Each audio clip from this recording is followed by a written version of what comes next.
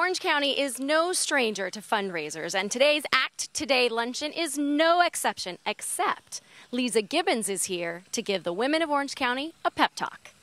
Our message is about how the estrogen support squad team really can move mountains. If you don't have supportive girlfriends in your life, you really need to get some, because change is inevitable. Change is going to break into our lives, and when it does, your girlfriends are going to be the ones to sing your song back to you if you forget your music.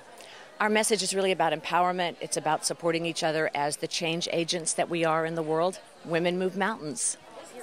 Today's luncheon at the Pelican Hill Resort in Newport Beach offered guests the opportunity to bid on silent auction items such as vacations and exquisite wines, a yummy lunch, and an intimate look into the lives of Leeza Gibbons and former television executive Nancy Osbaugh Jackson.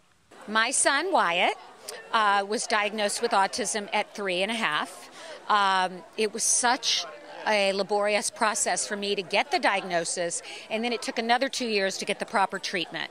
Since he has had that treatment, miracles.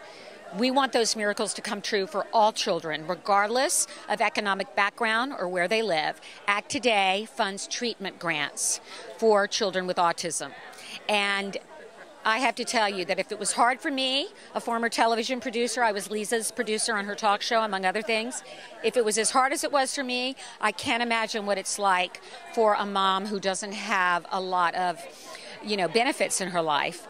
And I just felt like God chose me to do this work so I could help other kids and families.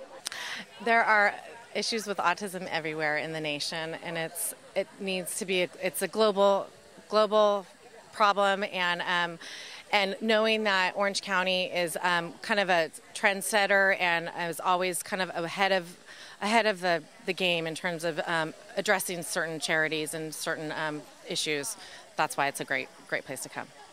Autism Care Treatment Today has awarded over $250,000 to families with autism, and hopefully today will help that money grow. I'm Jenny O'Hagan for OCNewsChannel.com.